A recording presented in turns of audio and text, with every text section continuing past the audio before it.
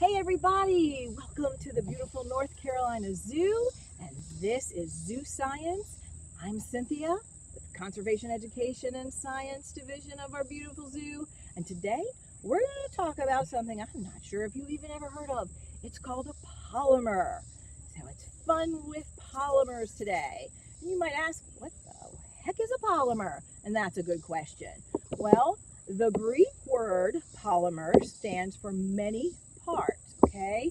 And polymers are just really large molecules made up of a chain of smaller parts. And some polymers have amazing abilities to absorb liquids. We call those the super absorbent polymers, or SAPs. So let me show you something. These are polymer crystals. See that? They look like big chunks of sea salt, don't they? They're just hard crystals, but they may not look like a whole lot to you now, but when you add water to SAPs, super absorbent polymers, they end up looking like this. Guys, these are those crystals with water added, and they're so fun to play with. Super absorbent polymers can actually absorb over 300 times their weight in liquid. So that is a pretty amazing feature, I think. And that's how they work. You just add water. They get kind of slimy and gooey. They're fun to play with. They're non-toxic, right? And they just have all kinds of neat qualities. Now, where may you have come across a polymer in your life? Well, how many of you have baby brothers or sisters? If you do, you've seen polymers at work. Diapers or pull-ups, right? Here's one that has not been worn or used, but when they get wet, have you noticed your brothers or sisters, they kind of get bulky and heavy? Well, there's polymers in there. I used green to show you so that you could see, but this is just green water. But it's absorbed by the polymers that they build into the diaper, and it absorbs all that liquid when they wet, and that keeps them from leaking out, right? So polymers are in a lot of places. You may not expect them. What about something as simple as a sponge? Anybody ever spill something? Gotta go get a sponge and clean it up? Have you ever heard of this? Cellulose? Cellulose is a polymer. It's a naturally occurring polymer that you can find in plants, and they make sponges out of it.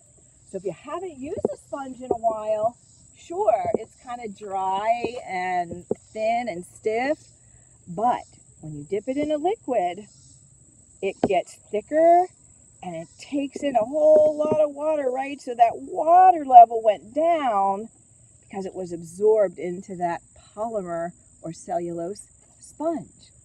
Kind of cool. Now, a really interesting and delicious use of polymers is in something called Jell-O or gelatin. Anyone ever tried that? I bet you have. Gelatin is a polymer.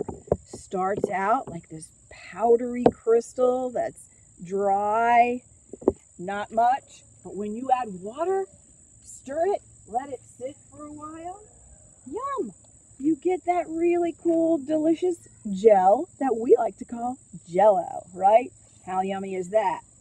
Oh, and by the way, if you're like me and you've bumped your elbows, knees, and toes time and time again, maybe you've seen these really sweet cool packs that you can keep in the freezer. They've got polymers in them too. Absorb that water, freeze that water, put it on your boo-boo, much better. But how do we relate polymers to the zoo? This is zoo science after all, right? So we got to do that. Well, I have some friends called crickets. And lots of our animals here at the zoo enjoy a delicious snack of crickets. Birds will eat them, lizards will eat them, even mammals will eat them. But just like we care for all of our animals, we have to provide food and water for these crickets. We can't give them a big bowl of water. They're not really good swimmers, and if they were to get in a bowl of water, they could get in there and drown. Well, polymer crystals to the rescue. We can put in a dish of them, crickets can get in, sip the fluid off of those gel crystals, and yum, a delicious non-toxic drink. Also, a lot of horticulturists use polymers. You can put polymers in soil and in areas where water is scarce, like in the desert. They mix those polymers in with our soil, and that really helps the plants absorb because they hold so much water. So in areas where water is scarce, they come in so handy.